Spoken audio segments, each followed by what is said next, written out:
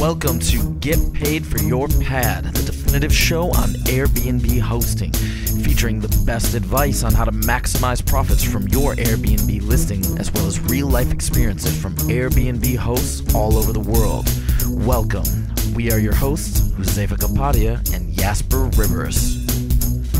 Get paid for your pad. Get paid for your pad. Get paid for your pad. Get paid for your pad. Get paid for your pad. Get paid for your pad. Hey everybody, welcome to another episode of Get Paid for Your Pad. I've been getting a lot of questions about tax-related issues, like how do you report your taxes to the IRS? How do you, what kind of forms do you need? So I decided to invite a tax expert on the podcast, and his name is Derek Davis. So Derek, welcome to the show. Hi Casper, thank you for having me. So can you give us a little background of yourself? Yeah, so I started working in tax at a company called Deloitte & Touche back in January of 2010, and I quit around September of 2014, so last year, to join the sharing economy because I found that one, it was really interesting, and two, it seemed like because there's a conflict of interest from the company Airbnb and the host perspective to giving professional tax advice. It just seemed like there was a perfect kind of niche that was growing, and so I quit my job and started a website called Shared Economy CPA, as well as another company called Tabby. So I've been doing that now for about 6 months. So Airbnb doesn't provide hosts with a lot of information on how to do their taxes? Correct. So what happens is because because there's a huge issue around employment status, Airbnb is specifically hands off because they are worried that if they give too much advice or guidance, they may be considered an employer and the host may be considered an employee. And if that ever kind of comes about, Airbnb would be subject to a lot of back taxes and penalties and interest, as well as paying various unemployment benefits, as well as social security taxes and other sort of FICA taxes. So for those reasons alone, Airbnb is really hands off. Okay, right. Well, that's good for you. Yeah. And just to be clear, we're talking about U.S. taxes today. I mean, every taxes are different in every country, of course, and this episode is just for the hosts who are in the United States. So my first question, Derek, Airbnb hosts, do they need to pay taxes? Yes. So even if you did not receive a 1099 from Airbnb and or you received earnings from a guest outside of Airbnb, you want to really make sure to report all of your earnings.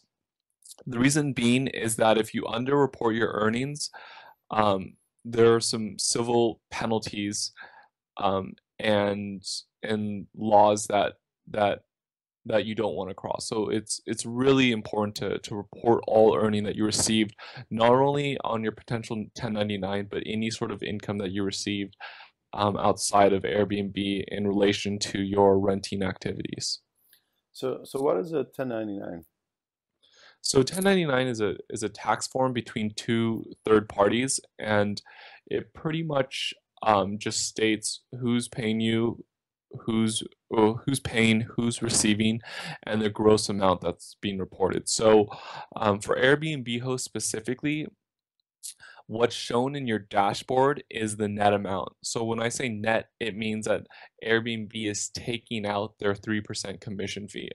However, in the 1099 that's issued to you, that's the gross amount. So it's important to deduct Airbnb's commission amount. And if you compare the amount that's shown in your dashboard and the amount that's shown on your 1099, the 1099 is going to be slightly higher. Okay, right. And Airbnb reports that number to the IRS? Correct. So Airbnb is going to send as you said, for U.S. tax purposes only, Airbnb is going to send a tax form to the host as well as the IRS, and the IRS is going to quickly double check the two numbers to make sure that they line up identically. Right. So if it doesn't, it's not like you will only be flagged if they specifically decide to look into your situation. They have an automated system where they can like easily just check those numbers. Correct. It's going to be a quick cross check. So it's their internal systems will tie it out very quickly. Okay, got it. So what kind of form do you need to report this income?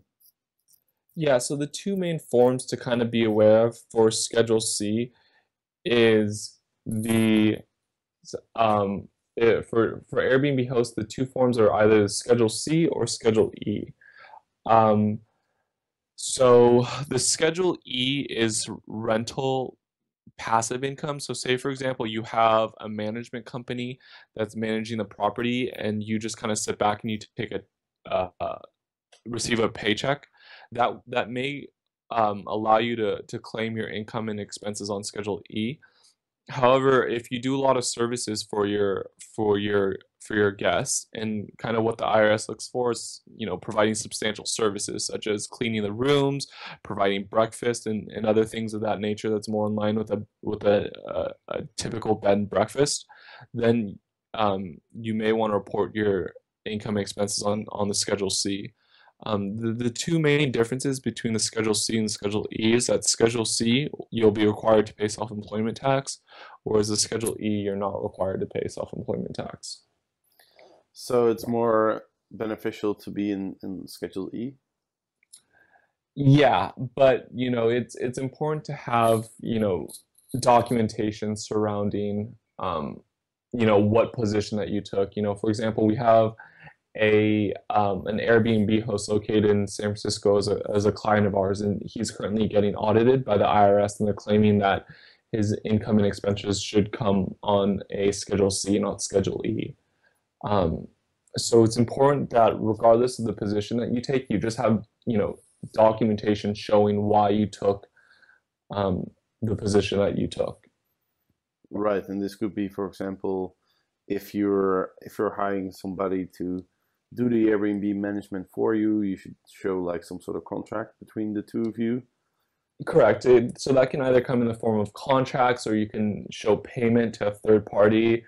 If you are an Airbnb host and you have another management company looking over all of your stuff, and they let the guests in, they clean the apartment, and all you would do is just kind of sit back and receive passive income, then you just want to clearly show that you're paying a third party company Right. to perform all the services. hmm So, for example, let's say I was a US citizen. So my situation is I have a person who cleans and does the check-ins, but I do all the communication with my guests myself. So I send them messages, I send them emails. I might make a couple phone calls. So would that be considered Schedule E or C? Yeah, that's a good question. It's still a little bit gray. So what the IRS will also use to determine your participation level is they have a 7-point test that kind of lays out, okay, did you spend more than 500 hours helping your clients, or for this example, it'd be your guest, are there other members involved, what are their commitment levels? And I think kind of just time back, it's just really important to show, clearly how you arrived at your conclusion on your tax forms. hmm So there's, it's every tax situation is kind of specific and it's one off, but whichever position that you do take, just have proper documentation on how you arrive there. Right. And is there somewhere where people can find that 7-point checklist? Yeah, it's actually on my website, so sharedeconomycpa.com. If you go to the blog, there's a kind of overview on it, and there's also a link back to the IRS's website. which provides more detail on it. Right. So everyone can just, if you're not sure, you can use this checklist to figure out whether you think it's Schedule C or E, and sometimes it might be, not completely clear. But you're saying that whatever you do, it's important to at least make sure you have documentation and make sure you point out sort of the reasoning why you chose, either schedule. Correct. Okay. And then in general, it's better to be on Schedule E, right? So you don't have to pay those self-employment taxes. Yeah, so from the host perspective, you'll be subject to less tax if you're on Schedule E, and if you're on more of the conservative side, it would be better to put your income and expenses on Schedule C. Right, and what type of taxes do you need to pay? You have self-employment tax. Is there any other taxes? Yeah, so self-employment tax is on top of your personal income tax, which you'll have to pay taxes on, and kind of the biggest gray area right now is occupancy taxes and other lodging taxes. It's still unfortunately not too clear based on the local municipalities and Airbnb how they're going to handle that, but I think it's going to resemble what's going on in New York, where Airbnb is collecting the taxes on behalf of their host and remitting it to local cities.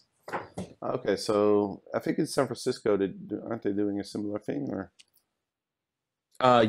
Yes, that's what they're doing right now. And so since Airbnb collects the taxes and submits them to the IRS, do you need to fill these out in your forms or no? Yeah, so currently it really depends if the IRS is doing it, or excuse me, if Airbnb is doing it on your behalf, they should theoretically cover all the forms, but if they aren't, then you would have to check in with your local city and check the filing requirements. Each state is kind of different, and each city has their own special rules. Right. And as far as the taxes, like the self-employment and the personal income tax, does it matter what state you are in? Yeah, so that's a good question. Each state is very different. So it's, unfortunately there's no kind of clear blanket answer. It depends. It's a case by case scenario. Okay, right. And what about if let's say you own an apartment in New York, but you live in Los Angeles? Like does that affect your situation?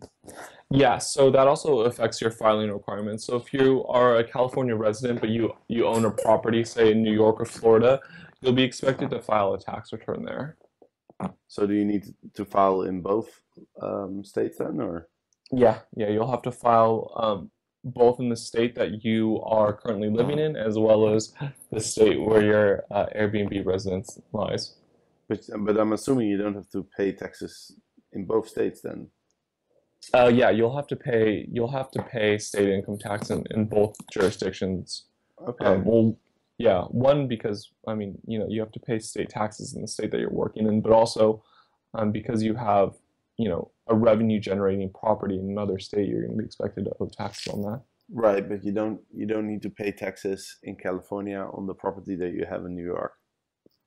Correct. That would fall under your that would just fall under your federal income tax. Okay, right. Okay. Now, a lot of questions I get are about deducting expenses, and that's probably the sort of the topic there where there's a lot of uncertainty, a lot of questions, because it's not always exactly clear what you can deduct and what percentage you can deduct if it's an expense that you use that's for personal use but also for Airbnb use. So what are the most common items that you can deduct on your taxes? Yeah, so the most common kind of overlooked deductions, one, it's definitely your commission fee, because it's being reported in gross. Depending on whether you put your income and expenses on Schedule C or E, you could potentially deduct your rent and that's generally a really large expense. Another kind of more common ones are, your utilities, your cable bill, and then less common ones, but they're definitely great ones, are, your cell phone bill, and that would be on a proportionate usage. So, for example, if you're on your phone half the time trying to talk to guests and get them onboarded, you want to deduct 50% of your bill.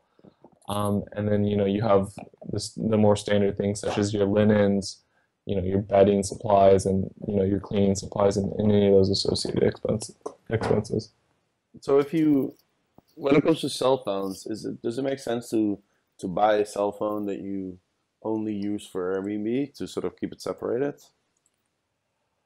I actually have not heard of anyone doing that before.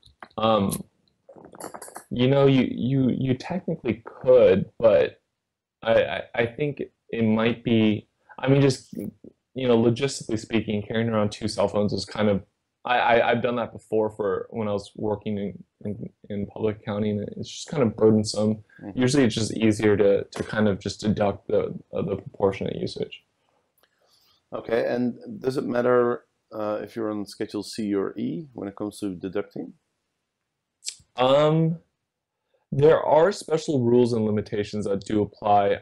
They're called passive activity losses, which is on your Schedule E, and then on Schedule C, what generally happens is that if you have 3 years of operating losses, so you claim a loss year after year, what the IRS will then say is your Schedule C activity is more of a hobby than it is an actual revenue generating activity. And so I kind of each form has their own kind of special rules and limitations. Because I imagine that if you're on Schedule E, which basically means that you don't really have a significant hand in managing your Airbnb, that you can't really deduct, like, maybe cell phone calls or maybe gas for your car or stuff like that, because that kind of shows that you're actively involved. Yeah, and that's a really good point. So, the more, if you're trying to say that you don't really actively participate in your Airbnb activities, but you're trying to claim all these car deductions, and you're claiming all these deductions, saying that you're doing all this extra work, then that kind of contradicts your tax form, which is a really good point to mention. Right. So a lot of questions I get are about what happens if, for example, let's say you rent out one room in your house and you live there yourself, and now you want to deduct some of the electricity or some of the other bills. Do you sort of calculate this proportionally based on the area of the house that you rent out? Like, let's say it's 500 square feet of a total of 1,500, or do you say, well, it's like I've rented out my house, like 50 days out of the year or 70 days out of the year? Like how do you calculate the proportional parts? Yeah, I think, kind of in the same manner as how you'd want to report your your tax forms and which ones you'd want to use. I think whichever kind of convention that you use, and square footage is pretty much the most common. Just have clear documentation on why you decided to take the position that you took, and just be really clear on which method you use. And yeah, I would have to say that square footage is probably one of the most common ones. Right, and then let's say you rent out your complete house, but only for 3 months a year. Then it would be easy, right? Then you just do like a quarter of all the bills. Yeah. So depending on your situation, that's I think something along those lines would probably make sense. And then, what are some other things that you could deduct? Can you, for example, let's say you own the house, can you deduct like mortgage expenses, or if you use your car to maybe pick up your gas or to get supplies for your guests, can you deduct depreciation? Yeah. So So that's a really good.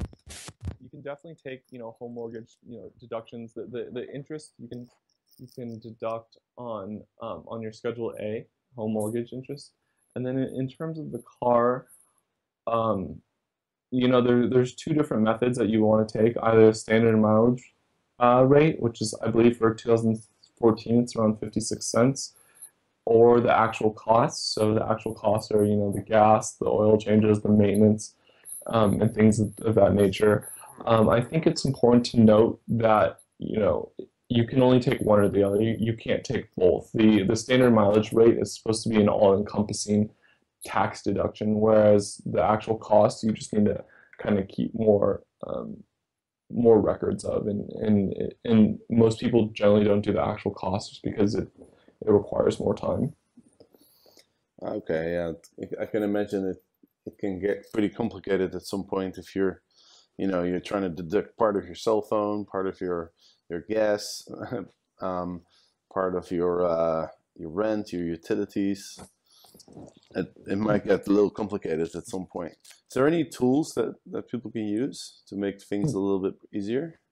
Yeah. So that's a good point. We actually launched an iOS app earlier this year. It's called Tabby. The website's trytabby, tabby.com. And what it does is it connects all your credit and debit cards and allows you to easily swipe if your expenses are business or personal. So you don't have to keep any of these long Excel logs, and it makes sure that it's capturing all your expenses. So, no tax deductions are going to kind of fall through. Okay, And yeah, and it's a free mobile app, and it's in compliance with IRS publications. okay, great. That sounds good. So it's trytabby.com, right? Correct. Okay. Yeah, I'll make sure to link that up in the show notes. Thank you. Are there any other type of expenses that people might not think about? Just kind of overall, it's when you're so if you're an Airbnb host, you're considered a self-employed business owner. So it's not really what can you deduct, it's how do you substantiate your deductions. So you just need to really kind of clearly show how the expenses that you're incurring relate to your Airbnb business. So say for example, you go out to dinner with your friend, and the intentions of the dinner is to let him know how to become an Airbnb host and kind of get him onboarded, and just really teach him all your experiences. That meal can be considered deductible of 50%. So, it's just really important to, just keep track of all your expenses because they can help you save thousands of dollars Hmm. at the end of the day. Um, Right. So keep track of expenses, and always, you know, try to think, okay, is this expense related to my Airbnb business or not? And I guess mhm, it's also good to sort of put yourself in the position of the IRS, right? Just mhm, mhm, imagine that you're auditing yourself and you're taking an objective sort of look at your expenses, and you think like, okay, does this make sense? This is reasonable. If I were an mhm, IRS inspector, would I, would I agree with this or not? Is that a good mhm, way to mhm. sort of look at it? Yeah, exactly. And just have really clear documentation, and, just clearly show that, okay, if I'm going to write this meal off, why did I incur the meal, and, what did we talk about? That's kind of Airbnb and business related. Okay, sounds good. Are there any other topics or advice that you have for Airbnb hosts? I think that's it for now. If there aren't any things that, are kind of missed or overlooked, there's a lot of free resources on my website. Um, yeah, I think just kind of the overarching theme is just really to keep track of um, all of your expenses, and that's really the best way to save the most amount of money, and maximize your Airbnb revenue. Awesome. So just to summarize, I guess the figuring out whether you're Schedule C or E, then keeping track of all your expenses. Those are probably the two things that people really need to pay attention to. Yeah, absolutely. Awesome. So if people do have any other questions, how can they get a hold of you? Yeah, my email address is Derek at trytabby, trytabby.com. And my Twitter is H as in Harry, DEREKDAVIS. So. And then you also have your blog. Yeah, I mean, yeah, and then the website sharedeconomycpa.com. Okay, good. So for those who do have more questions, you can hit me up, hit Derek up, or check out his blog, check out his mobile app. And with that, we come to the end of this episode. So Derek, thank you so much for joining us today. I think this has been really helpful. So a lot of people appear to be unsure of how to deal with their taxes. I'll link up all the stuff that we discussed on the show notes. And so for everyone listening, thanks for listening, and we'll see you next week. And if you want to check out some resources about Airbnb, go to getpaidforyourpad.com. You can find all the show notes of the episodes as well as some other really cool information as well. So thanks everybody, and we'll see you next time.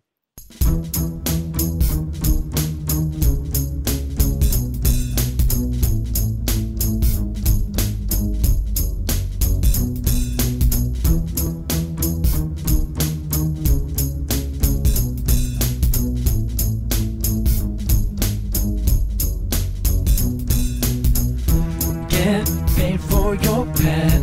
Get paid for your pad. Get paid for your pad.